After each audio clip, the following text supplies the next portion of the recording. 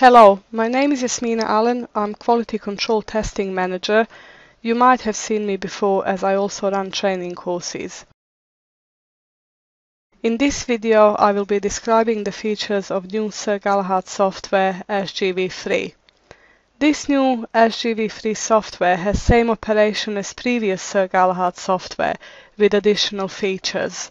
First of all, it has automatic argon saving feature, which means that argon is not used when the instrument is not running a cycle. This is obviously very important to argon consumption, so the cost of the upgrade for the software will probably pay for itself just by cutting the cost on argon, especially if you are users like us that leave the instrument on all the time. On the results page, that is main operator screen where the user can view, save, print and analyze samples. The ribbon bar is at the top and the data can be exported in Excel or CSV.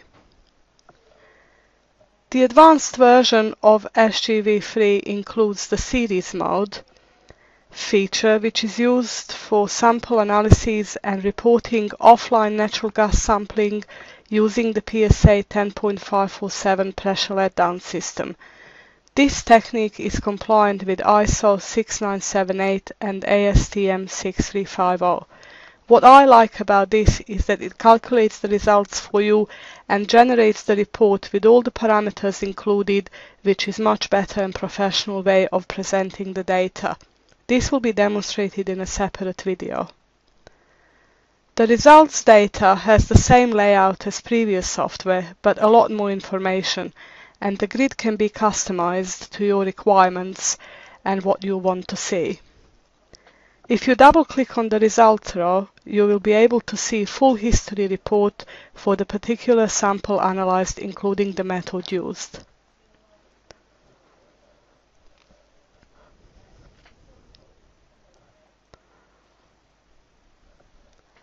On the calibration page, as well as being able to calibrate manually, you have now an option to do the automatic calibration if the system is connected to sample mass flow controller and a PSA 10.536 calibration gas generator.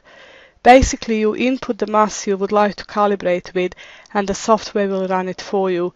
This will be also demonstrated in a separate video. You can now change calibration fit type from least square to quadratic type, which is very useful when dealing with samples that have high concentrations.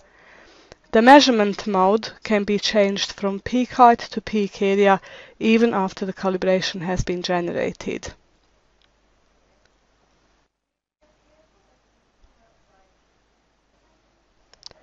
On the Service tab, if you click on the instrument, it opens the instrument control panel, allowing manual control of the Sir Galahad. Here you are able to see the optics box signal reading for each mode, including the reference and the emission, without having to remember the commands or going to PSA serve.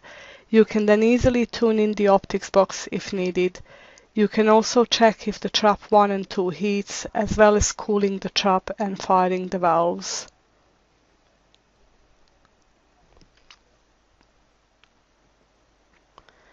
You can also run a detector test, which provides information on the current status of the detector and the lamp in the Sir Galahad.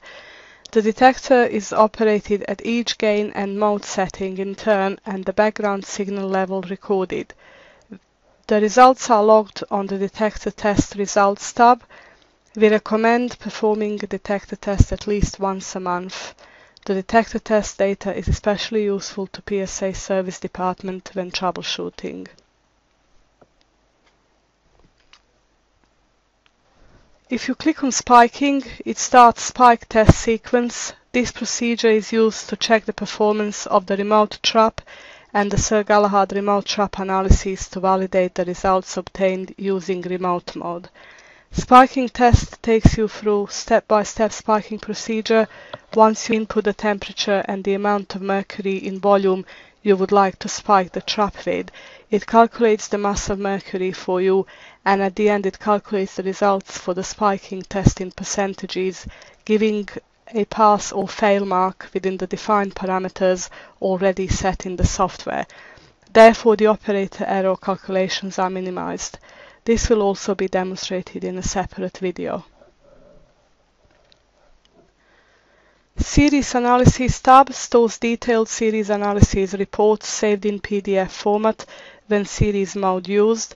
If you double-click on a report file name, it will open the report that looks like this.